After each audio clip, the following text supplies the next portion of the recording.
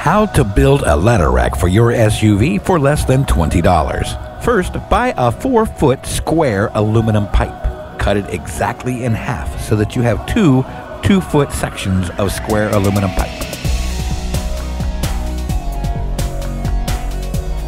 Drill holes almost a ½ an inch through each pipe right in the middle.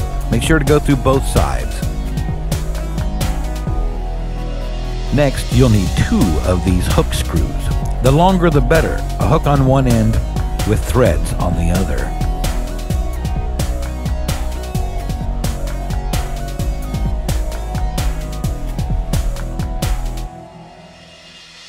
You will also need 2 wing nuts. Make sure that these wing nuts fit the threads on the hook screws. Now, along with a couple of washers, place these on top of the hook screw after you've inserted it through the square aluminum pipe.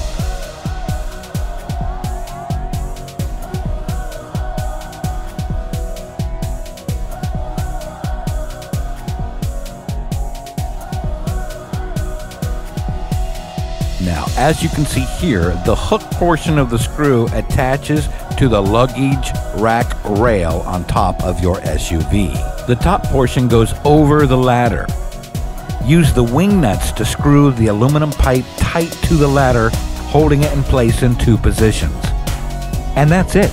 A do-it-yourself ladder rack for less than $20.